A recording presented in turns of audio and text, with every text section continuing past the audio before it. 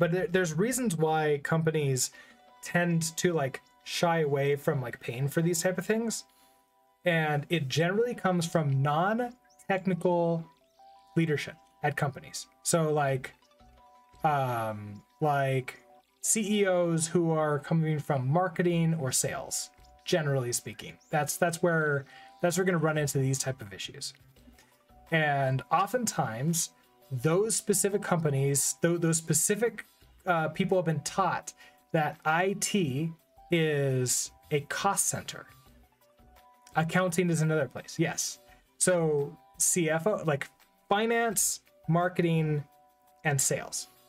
So oftentimes they're taught that IT, all of IT, which includes engineering, is a cost center. And a cost center, in case you don't know, is a business term for a part of the business that you have to have that costs you money and doesn't provide new money in. It's good to know where the cost centers are. So for example, generally speaking, systems administration is a cost center because you have to keep your servers running, but if they crash, you're going to start losing money. But by itself, your customers don't want to pay you for the systems administration. They want to pay you for the product. Therefore, it's a cost center. You tend to think of it as savings generator, but yeah, well, there are other ways to sort of think about it. Like it can still be part of a value stream, but be like a cost center within the value stream. Now this comes back from Harvard Business Review in like the early 2000s. There was this like big article where somebody famous or something wrote like your IT is a cost center. And it got shared everywhere. It was super popular. And like all the MBAs talk about like, oh yeah, like, you know, IT is a cost center. Be careful with it, because think about what IT was back then. It was like the emails, it was your website, it was things like that. Now, the problem is that software is, especially for most companies, software is the product and software is in IT. And when your product is in IT and you consider IT to be a cost center, then, well, where's the profit centers? A lot of CEOs who are non-technical they don't really understand what's going on with the product, and they forget. They look at accounting and they say, ooh, look, all the money is coming in from sales. All the marketing is coming in. Well, why do we get sales? Because of marketing, because of like the advertisements we do.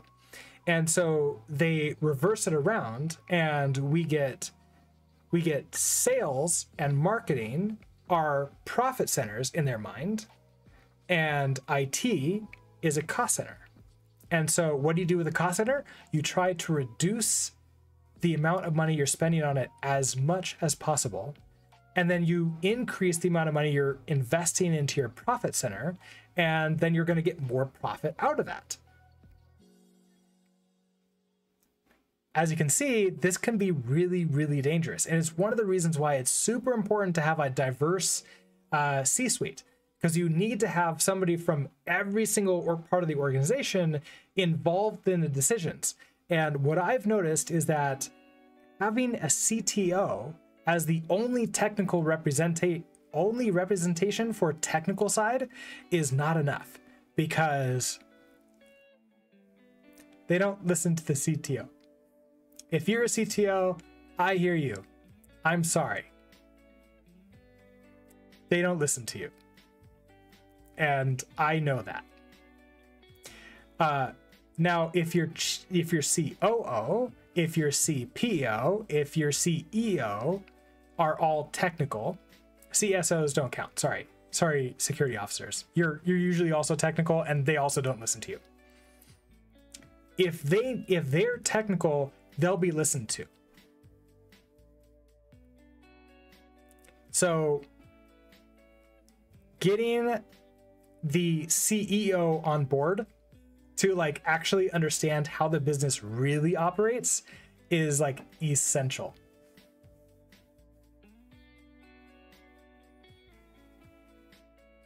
You also don't want your CTO, CIO to be C-suite in name only. Well, yeah, there's a whole bunch of other stuff we can probably talk about. You feel like watching a stream is therapeutic because we don't have a culture of listening to technical folks at previous. There's a book called A Seat at the Table, which is written for CTOs by CTOs, talking about how to get the rest of the C-suite to listen to you, to like let you have a seat at the table. Because I've worked with CTOs where like they tell me like, oh, yeah, they just had a big meeting about like the direction to go, and they forgot to invite me because like I'm just the technical guy. They're just going to tell me what's going to go on. And your CTO is going to be, they're feeling the exact same things that you're feeling. A CISO. Oh, geez, what is a CISO?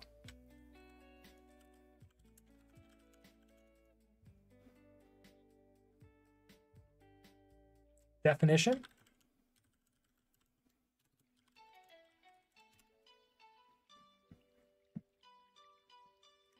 Chief Information Security Officer. Yep, doesn't count. The Information Security Officer is going to be ignored too. In fact, probably more than the CTO. Oh, you didn't catch the whole book name? Here, let me see if I can find it.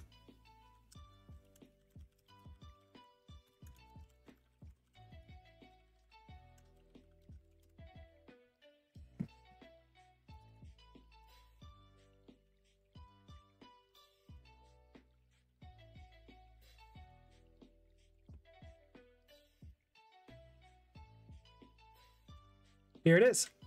A seat at...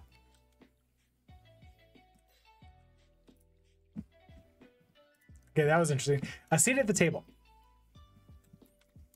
This is I have not read it, but my boss, who was the CTO, read it and has good things to say about it.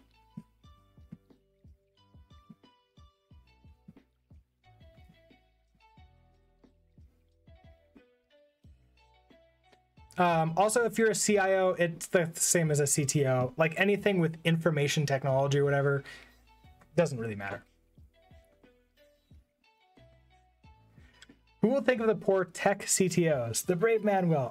So here's a fun fact. CTOs are the most fired C-suite member. It's just an unfortunate fact of not being listened to. In it, like when you're not listened to and they're not bringing you into the meetings, when things go wrong, who do you fire? The person you're not listening to anyways. The board of directors for most companies don't really run things the way that I think a lot of people think that they do. They hold the CEO accountable, yes, but the CEO generally can like run stuff. The CEO is powerful in the fact that they're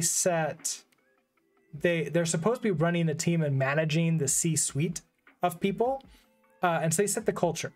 And if they don't set a good culture, then it's over. Like there's nothing that you can do in the rest of the business. Like one of my specialties is to go into a business and fix up. And it's like I started by making the team really good, and I can do that. Then I did it like the entire department, and I can do that. I've done it before. What I've learned is that if you don't have an ally in the CEO trying to make everything better from the top down and from like the middle out, it doesn't matter. It's going to end in pain and suffering, and usually the end of the company. It's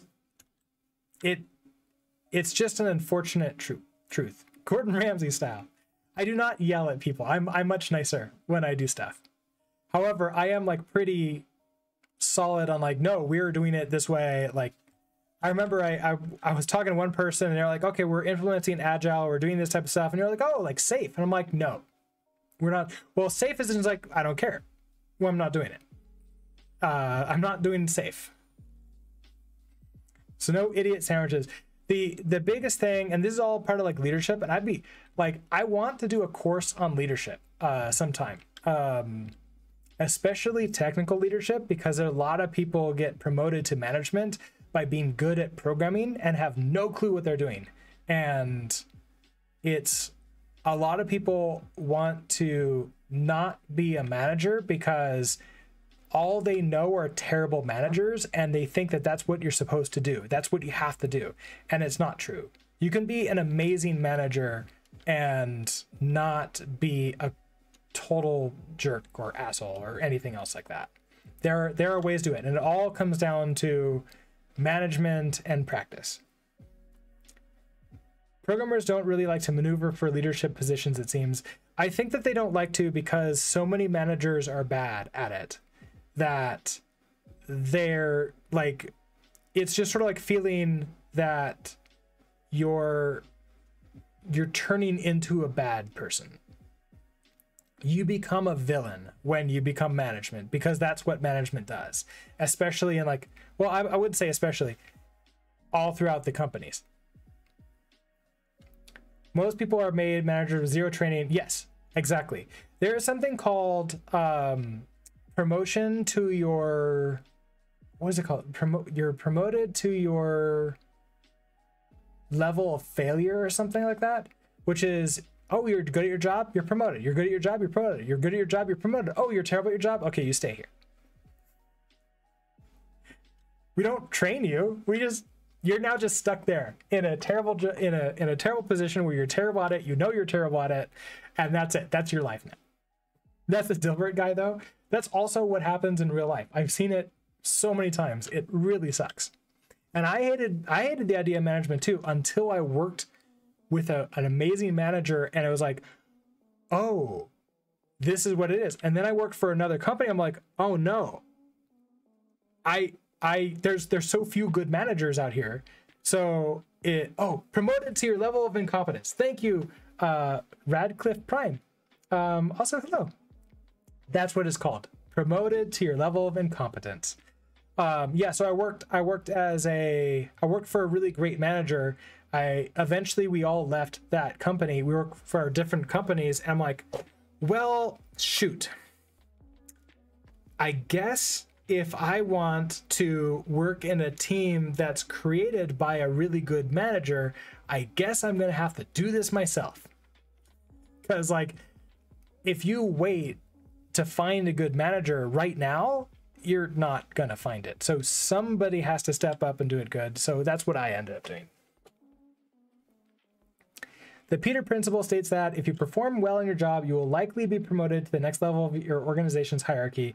You will continue to rise up the ladder until you reach the point where you can no longer perform well. Yes, exactly. Exactly. And so many companies don't understand this, which is so... It doesn't make any sense. It doesn't make any sense at all. But that's a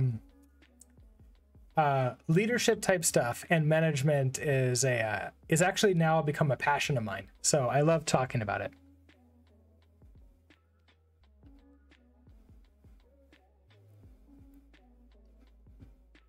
Well, that's a different thing. Blah. You'll be asked to work for the point of your skill.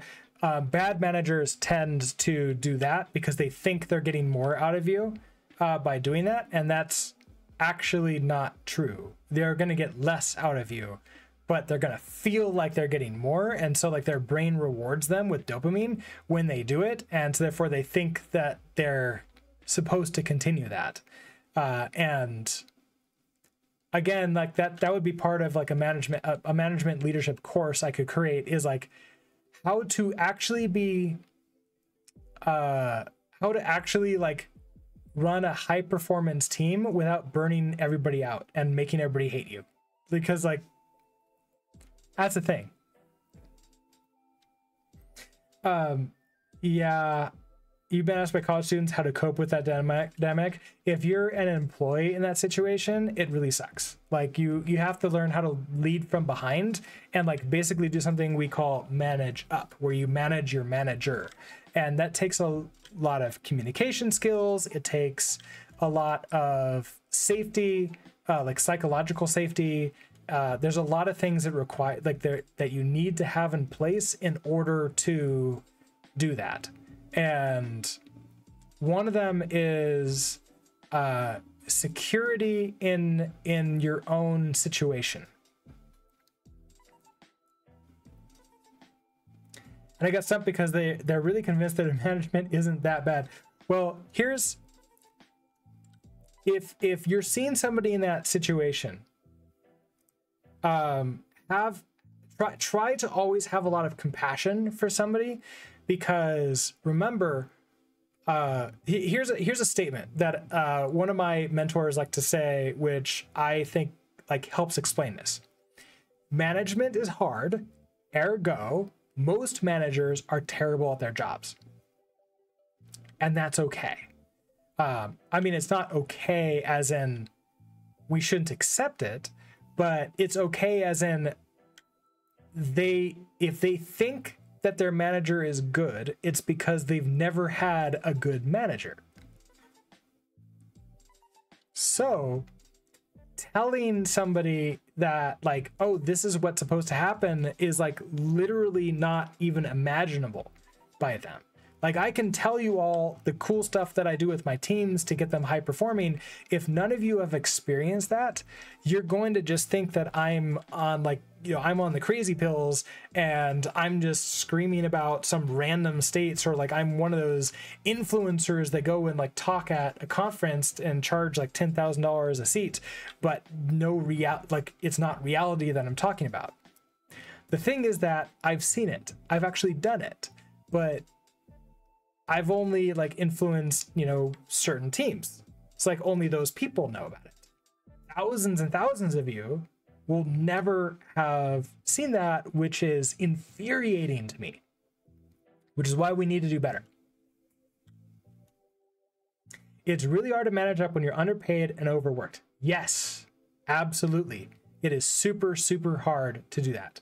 You need to be safe and secure.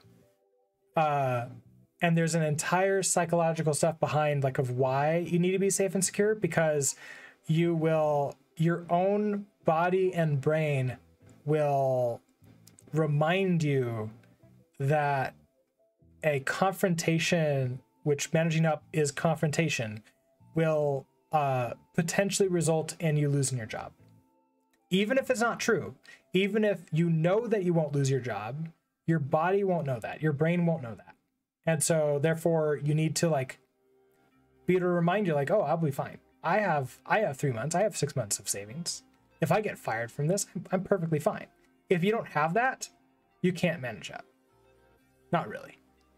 You have to work on your own Maslow's hierarchy of needs first. This is why Toyota makes better cars. There's an entire series of like people talking about why Toyota is so good at that. They literally wrote several books on how to build management teams and leadership teams across the entire company for it. It's not just the Kanban, it's also what the Kanban enables within their system. The Toyota Production System, TPS.